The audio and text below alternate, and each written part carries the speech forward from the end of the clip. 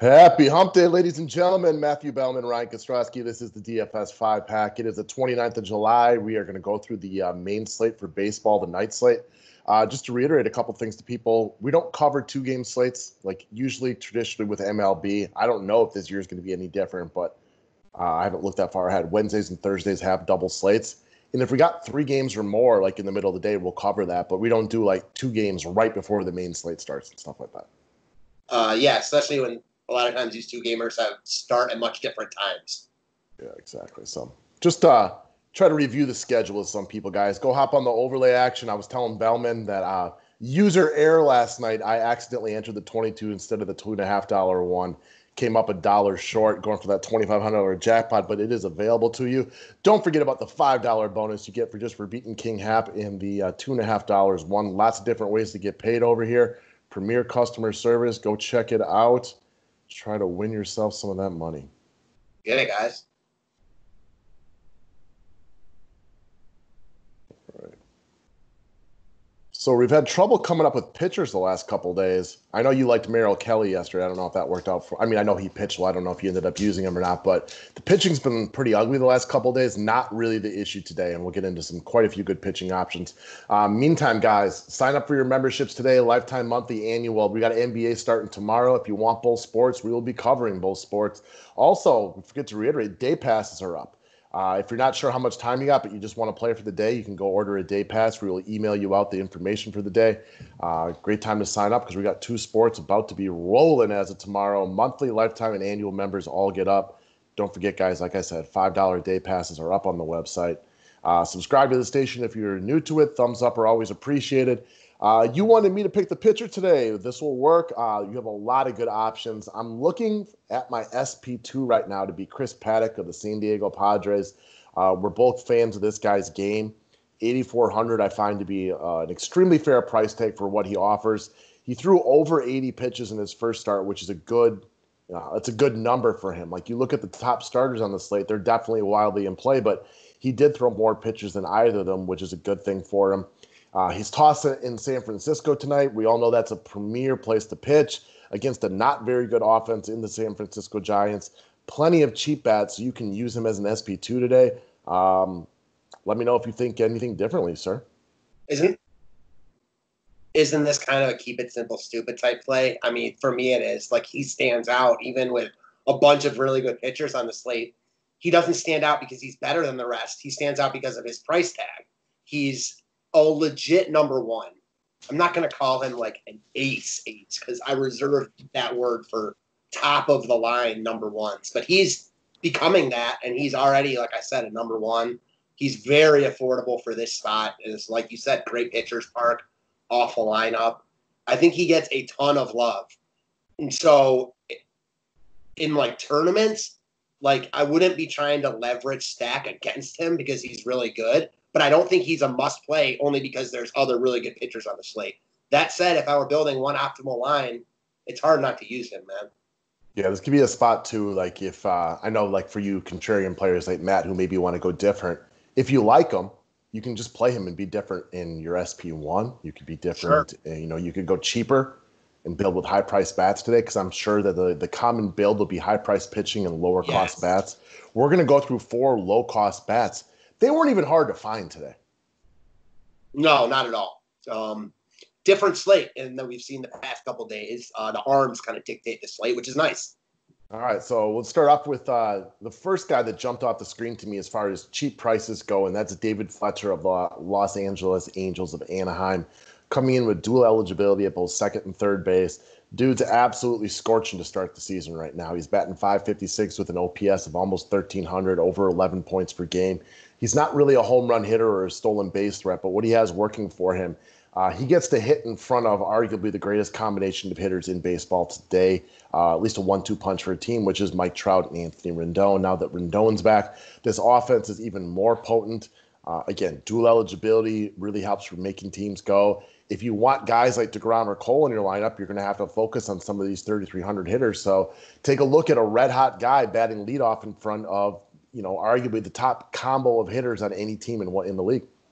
All of a sudden, you add a guy like Rendon to this offense, and it really lengthens it. I know it's just one guy, but It's over 10% of their lineup. Moves everyone down a spot that was probably hitting too high.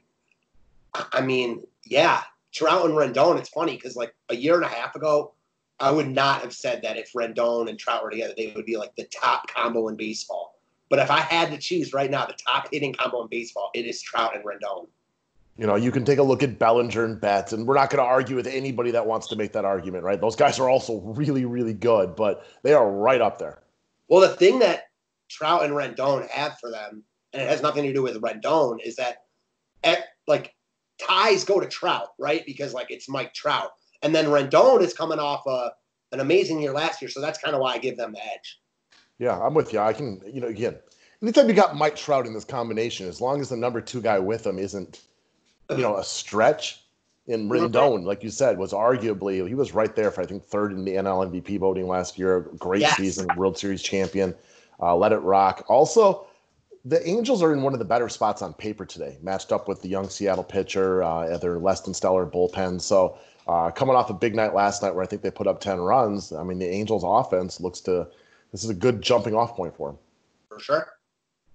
All right, next up, speaking of guys that are way too cheap, your boy Michael Brantley, and even though his matchup with Dustin May, he's no scrub. I mean, why is this dude 3K? Yeah, so Dustin May is definitely no scrub. I think he's a good pitcher. Not trying to use him here, but he's not really a guy I ever want to stack against. Like you said, though, Brantley is just way too cheap here. He's just so much better than this price tag implies. He's much more of like a $4,500 hitter than a 3K hitter. He's a cog in the machine, even in a tough matchup. He hits good pitching. He has the platoon advantage here. He hits in the middle of a great lineup. Like, he's not a must here, but he makes a lot of sense in all formats in my eyes.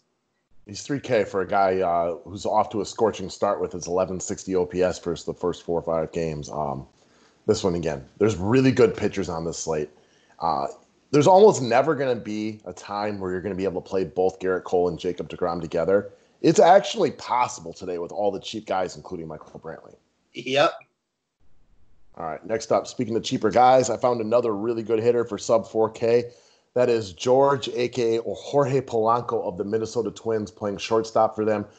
Again, another cheap guy off to a swinging start, batting .353 on the young season, hit a home run last night. He is better than I think most people realize, and he gets that coveted 3-hole for a Minnesota offense who I still think is a little bit underrated by it's getting there, but I still think it's a little bit underrated. You got Mikolas out now, which brings in Ponce de Leon from the Cards bullpen to be the starter today, so I'm assuming he'll give it a couple innings and they'll move it to that bullpen. Polanco's got double digits in 3 or 4 games. He's got 6 hits this year and no strikeouts. Underrated player, hits from both sides of the plate. He's got protection on both sides all the way around. This Minnesota offense is for real. Yeah, this Minnesota offense is good, and Polanco is also really good. I was watching last night, saw him go yard, crush that ball. You know, he gets a little bit overrated or underrated, excuse me, and kind of thrown under the radar a little bit because he's not the elite guys that we talk about. He's not a Francisco Lindor. He's not like that. But, man, I'm thinking about a guy we talked about yesterday. Who's better, Bogaerts or Polanco?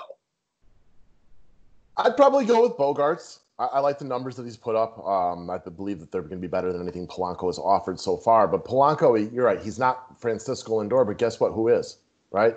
Like Lindor and, Baez homered twice. Those are probably your elite shortstops.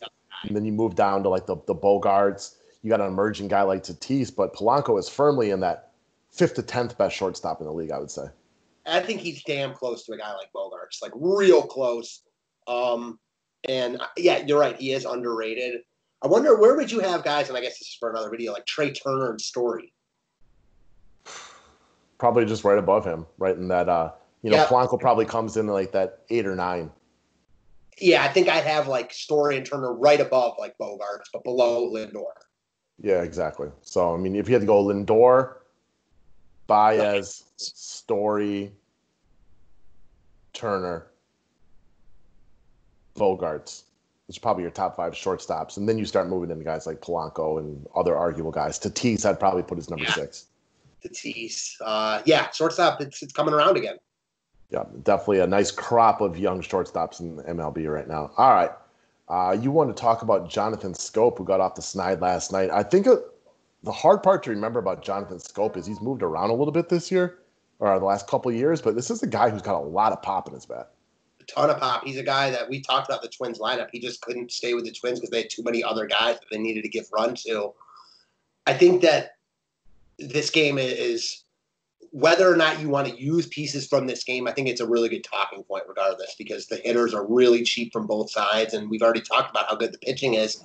And this game, has really interesting hitting options for, all under 4K basically. So from the Detroit side, who has lesser names than the Kansas City side, but arguably in a much better spot against Duffy as opposed to facing Matt Boyd. I like Scope here, hitting second, very cheap as you mentioned. He's got big boy power. Another guy, I wouldn't hardly ever call Jonathan Scope a must, but if you want that DeGrom Cole build or Cole Paddock or whoever it is, like you're going to need cheap bats, and you can pluck one-offs like Brantley and do it that way. But if you want to go with like a cheap stack, I think the Tigers are definitely one to look at, and Scope stands out. And both the Tigers and the Royals are not going to be world beaters this year. No. But they're not as bad offensively as some people, especially the Royals, but as some people might want to think just at a glance. Their pitching staffs are less than stellar. And Duffy's an enigma. You mentioned him and Matthew Boyd.